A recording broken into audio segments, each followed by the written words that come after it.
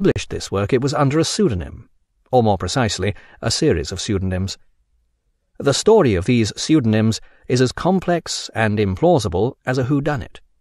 The manuscript itself is said to have been found in a secret drawer by its editor, Victor Eremita, whose name stems from the ancient Greek word for solitary or outcast. Eremita studied the handwriting of the manuscript and decided it was the work of two authors, a civil magistrate by the name of Wilhelm, referred to as B, and a nameless young friend of his, referred to as A. The papers written by Judge Wilhelm, B, contain two treatises in the form of long letters, followed by a sermon, which according to Judge Wilhelm was written by an obscure priest from Jutland. Among the following papers is the famous Diary of a Seducer. In the preface to this, A claims that he stole this from a friend, Johannes. This claim is denied by Victor Eremita, who suggests that Johannes the Seducer is probably a creation of A, and that A's claim to be merely the editor is simply an old novelist's trick. But Victor Eremita complicates the issue still further by suggesting in his preface to the entire work that his own editorship may be a similar disguise. Once again, Kierkegaard had found himself in a pickle, which he characteristically worked up into an agony of indecision. Put simply, he wished to hide behind a pseudonym, yet at the same time he wished to make it obvious that this was a pseudonym, or series of pseudonyms. He didn't wish to expose himself as the author of such autobiographical material as the Diary of a Seducer, which was all about his relationship with Regine. Yet he makes it plain in the text of this diary that he wished covertly to communicate this information to Regine so that she would be aware of the profound agonizing he had gone through. Many unphilosophical readers, attracted to this work by its sensational title, may find themselves disappointed. Needless to say, no actual physical transgression is described. But all this tedious and embarrassing nonsense did have a serious purpose. As part of the dialectical approach that permeated his thinking, Kierkegaard wished to put forward ideas from a number of different points of view. No single point of view was to be taken as correct or authoritative, or even as the author's. The reader was left to make up his own mind over the often conflicting ideas expressed. In order to overcome the appearance of didacticism, Plato had couched his ideas in the form of dialogues. But Kierkegaard was a solitary, and his adoption of the Chinese box form would seem to be more appropriate. In his case, the arguments were taking place inside a single mind. The ground of his philosophy was the subjective. But what exactly did he say in either-or? Fundamentally, Kierkegaard suggested that there are two ways we can live our life, the aesthetic and the ethical. Each individual has the opportunity to make a conscious choice between these two. Here lie the seeds of existentialism. In making this choice, the individual must accept full responsibility for his action, which will characterize his entire existence in the most fundamental manner. Individuals who choose the aesthetic viewpoint basically live for themselves and their own pleasure. This need not be a shallow attitude to life. In working for our own pleasure, we almost invariably work for the pleasure of others too, if we are thinking in the longer term.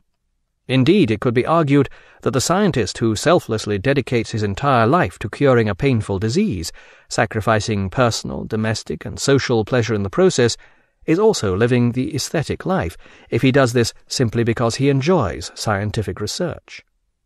And in the context of modern psychology and the liberal society, it is difficult to see how anyone doesn't live the aesthetic life. In our weird and wonderful ways, it seems we all seek pleasure. Kierkegaard's lack of empathy with this point of view was characteristic of his time and place, pious pre-Freudian Scandinavia. But his analysis of what it means is subtle and profound. He knew what he was talking about. He had lived this way in his student days and was still racked with guilt over the element of it that remained in him. On a basic level, the individual who lives the aesthetic life is not in control of his existence. He lives for the moment, prompted by pleasure. His life may be self-contradictory, lacking in stability or certainty. Even on a more calculating level, the aesthetic life remains experimental. We follow a certain pleasure only as long as it appeals to us. The inadequacy of the aesthetic viewpoint is fundamental. This is because it relies upon the external world. It expects everything from without. In this way it is passive and lacking in freedom. It relies upon things that remain ultimately beyond the control of its will, such as power, possessions, or even friendship. It is contingent, dependent upon the accidental. There is nothing necessary about it. If we understand such things, we see the ultimate inadequacy of the aesthetic existence. When an individual who lives the aesthetic life reflects on his existence, he soon realizes that it is lacking in any certainty or meaning. Such a realization often leads to despair. This despair may be repressed or ignored, and it can even be forgotten altogether by living a respectable bourgeois existence. In other cases, an individual may come to see this very despair as the meaning of his life. Perversely, he will reassure himself that at least this is certain. If nothing else, this is something of which he cannot be deprived. Like the tragic hero, he may even take solace that he is fated by nature to such despair. In this way, he can take pride in his heroic despair and achieve a level of tranquil understanding. But Kierkegaard is quick to point out the flaw in this seductive fatalism. By accepting it, we renounce something vital, something central to the very notion of our existence. We renounce even the possibility of freedom. By accepting that we are fated, we disavow responsibility for our own individual destiny. We are not accountable for our lives, we are mere pawns in the hands of fate. The way we are, the way we live, is not to our credit and not our fault. Kierkegaard is very good at detecting the subterfuges of self-delusion. In rejecting what he fundamentally believed during his student years, he had tried them all on himself. His stripping away of the layers of self-delusion points the way out of the aesthetic condition. We may find it difficult to agree with his ultimate conclusion, which was inevitably Christianity in a forbiddingly spiritual guise, but the steps by which he leads us along the way are compelling. For, most important, he is leading us out of the abyss of despair into a life where we take full responsibility for what we make of that life.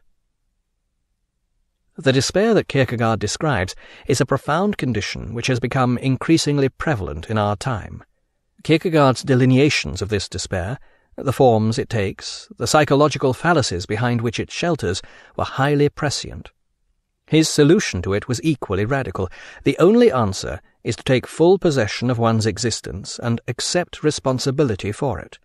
This, rather than the ultimate Christian message, was Kierkegaard's most influential contribution, and it was to become even more important in the century after he died, as the individual increasingly lost his faith in God, found his very existence threatened by determinist psychology, drowned in mass culture, and denied by totalitarianism, or lost in the complexities of science. Self-creation by conscious choice often seemed the only alternative to despair. In Kierkegaard's words, the way out of the abyss was to will deeply and sincerely. I have in general used the male he when outlining Kierkegaard's arguments. This does not indicate a limitation in these arguments, i.e. that they apply to only half the human race, merely a limitation in the English language. My choice of he rather than she is not entirely due to chauvinist bias, but is intended to reflect the deeply autobiographical nature of Kierkegaard's philosophy. In almost every instance, he had personally lived through the mental states, arguments, anguishes, and despairs that he describes. This leads us to the alternative to the aesthetic life, the ethical. Here, subjectivity is the absolute, and the foremost task is choosing oneself. The individual who lives the ethical life creates himself by his choice, and self-creation becomes the goal of his existence. Where the aesthetic individual merely accepts himself as he is, the ethical individual seeks to know himself, and to change himself by his own choice.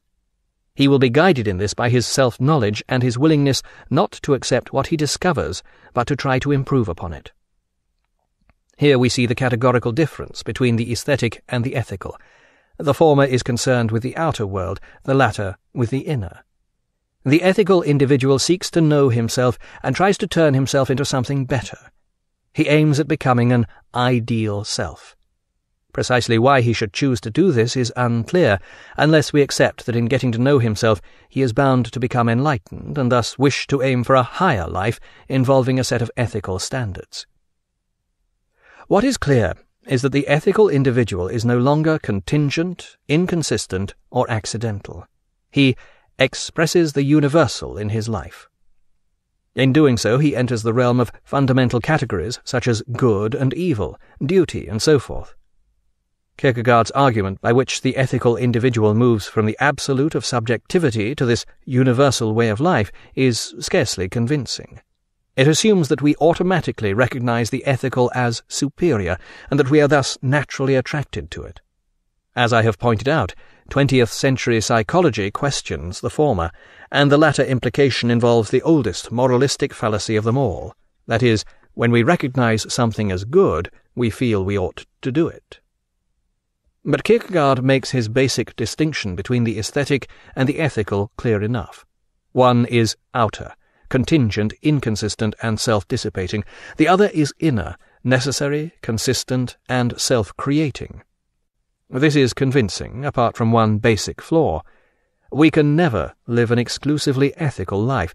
There will always necessarily be an element of the outer and accidental about our lives. Even when we have chosen the ethical, an element of the aesthetic is bound to remain. By a process of dialectic, this very unsatisfactoriness concerning the ethical now brings about a third viewpoint, which is a synthesis of the previous two opposites, the aesthetic and the ethical. This Kierkegaard calls the religious, and he deals with it in his next book, Fear and Trembling, written under the pseudonym of Johannes de Silentio.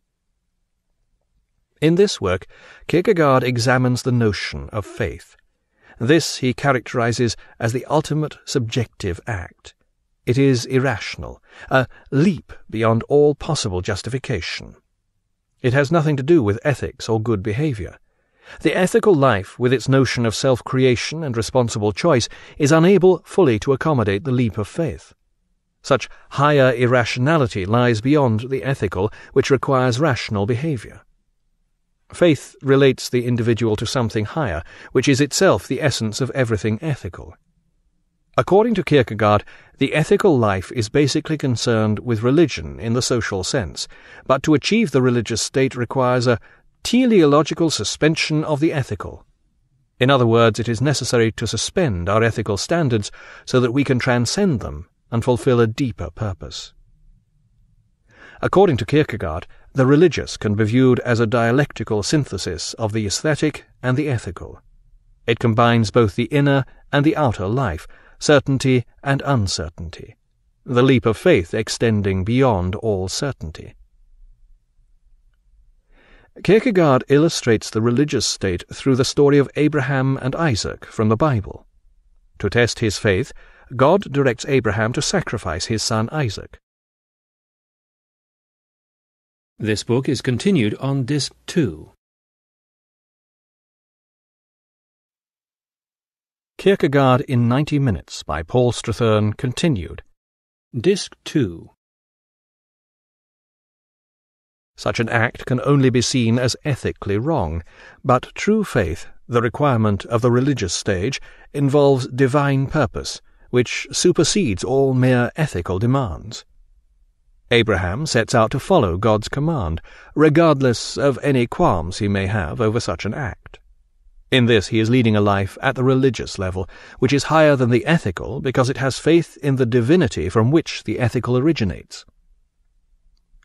Many will rightly regard such an attitude as dangerous lunacy. Religious fanatics throughout history have behaved in this fashion.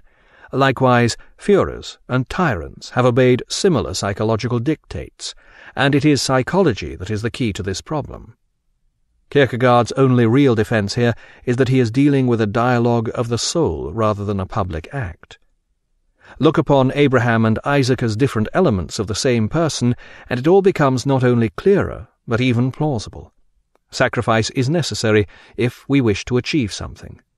This sacrifice is usually irrational and may well conflict with our previously understood notions of right and wrong. Subjectively, we often discover our purpose in life through an irrational leap of faith which has little or nothing to do with the ethical. Kierkegaard relates this to the religious, but it is also how anyone gives his life a consuming purpose, by believing in himself, as anything from an artist to a future prime minister or a stand-up comedian. As Kierkegaard put it, a poet's life begins in conflict with the whole of existence. Kierkegaard dwells at great length on the story of Abraham and Isaac, and it's not hard to see why. Once again, there are strong echoes of his break with Regine.